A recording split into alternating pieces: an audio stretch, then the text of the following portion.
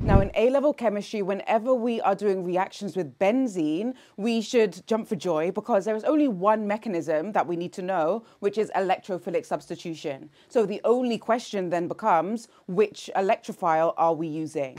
And when we are trying to go from benzene to this ketone, a phenyl ketone, so we've got this C double bond O, then it's going to be Friedel-Crafts acylation. So we've still got the hydrogen here, but we've now formed a bond with this carbon.